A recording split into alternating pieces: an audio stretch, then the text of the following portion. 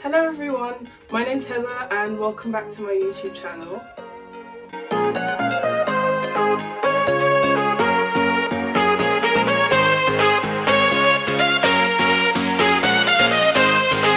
So today I'm going to be showing you guys what's in my Taekwondo training bag, so the bag that I take with me to all of my training sessions, although actually I haven't been taking this bag with me recently because we haven't been using most of the equipment because of coronavirus. But anyway, I'm going to talk to you guys about what's in here. So let's start off with what I think is like the most important thing, and obviously that has got to be your bottle of water.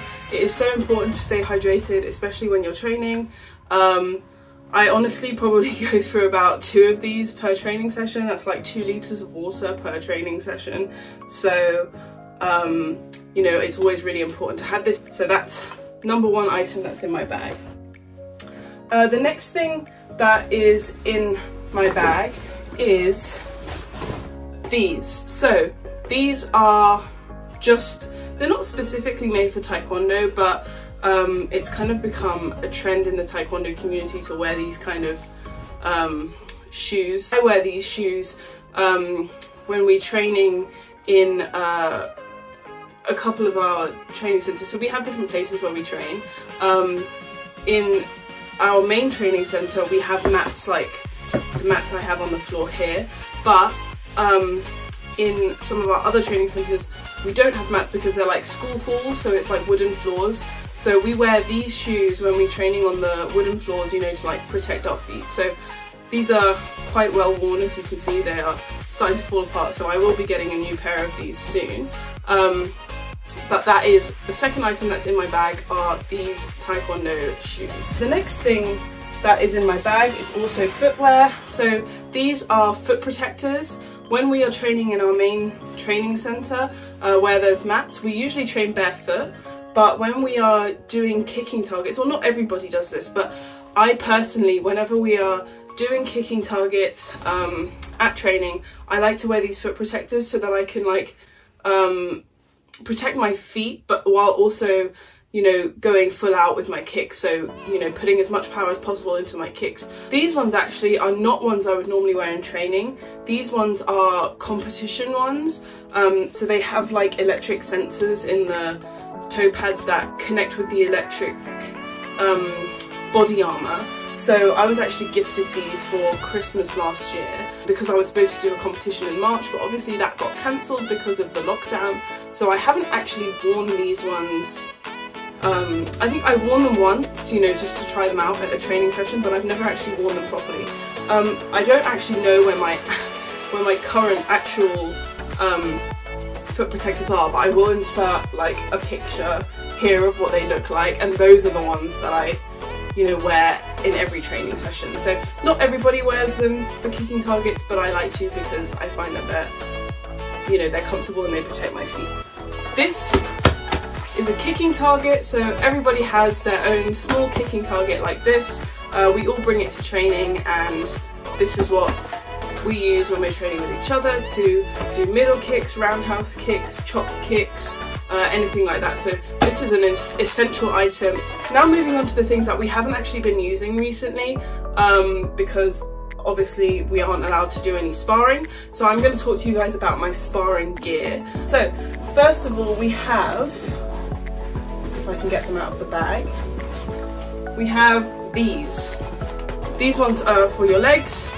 So if you're kicking, or you're, you know, when you're sparring, if you're kicking someone and you accidentally, you know, like, because, you know, like when you're sparring, you're not necessarily going to hit the mark every single time. You could miss, and they're basically just to protect your shins from any like major damage. So that is what the leg protectors are for. Next we have the same sort of thing, but these ones go on your lower arm here to block any kicks. So you know, if someone kicks hard, they're not going to obviously like break your arm. So those are the arm protectors.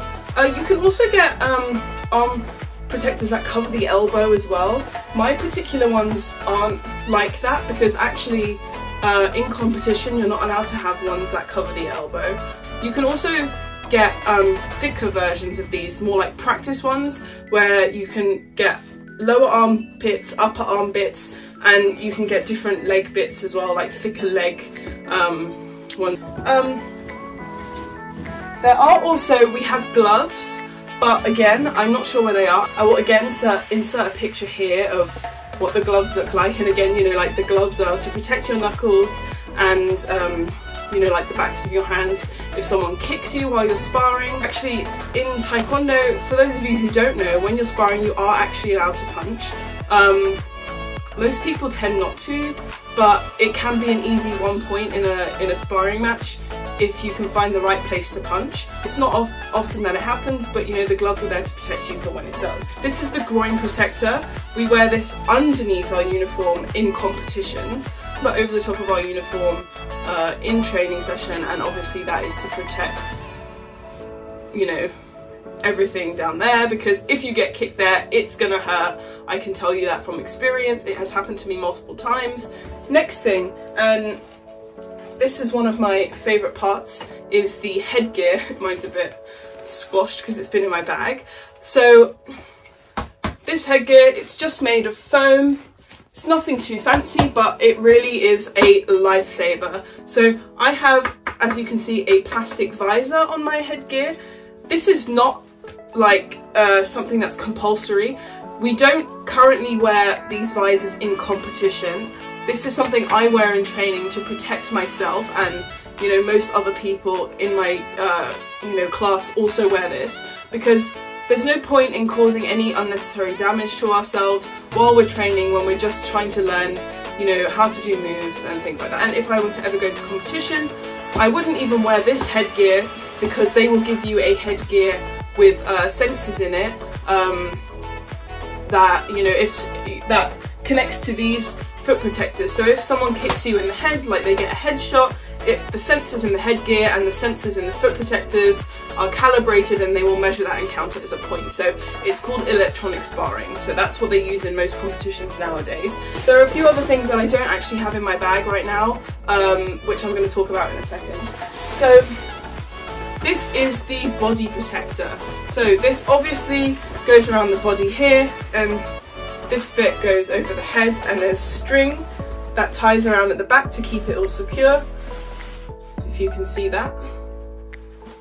So obviously the body protector has a red side and a blue side. That's for, you know, convenience. I mean, so if you're sparring with someone, you know who's red and you know who's blue. That is the body protector. It's again made of like a solid, quite solid material, and it's, to be honest, this isn't actually soft compared to like the headgear or, you know, like these foamy leg protectors. This is actually a lot more solid. There is some padding in it, but you know, this is designed really to keep everything, like your whole chest area, your ribs and everything, really safe. This is so important, as well as the headgear. Those are probably the two most important pieces of this, you know, all of this gear. So make sure you've got your body protector and your headgear and your groin guard, and you're pretty much set. So now I'm going to talk about the few things that aren't actually in my bag. Well, actually there's one more thing in my bag. Guys, I always carry spray. I'm not going to show you what brand it is, but I always carry spray, because after the training sessions I often take the train home, and I just don't want to smell disgusting to all of the people on the train, because otherwise I feel bad for them. The few things that aren't really in here that I want to talk to you guys about. So first of all, I have these. These are ankle weights. They attach to your ankle like this, and basically what I use these for is stretching. You know, these are, I think they're like 2 kilogram weights. I do not carry them in my bag, obviously, because they've made my bag really heavy, because they're like dead weight.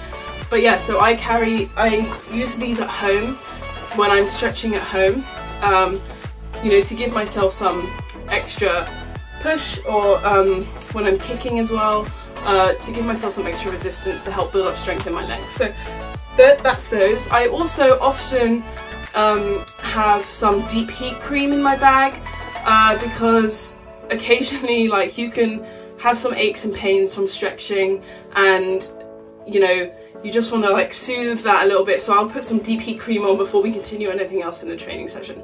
But other than that, that's it really. That's all that's in my bag. So I hope you guys enjoyed this video. I know I talked a lot. So next week I will be doing some proper instructional videos, but I just thought you guys would like to know what's in my training bag, my Taekwondo bag, and the most important things for me when I'm training. So I hope you guys all enjoyed this, and I will see you again next week. Thank you for watching.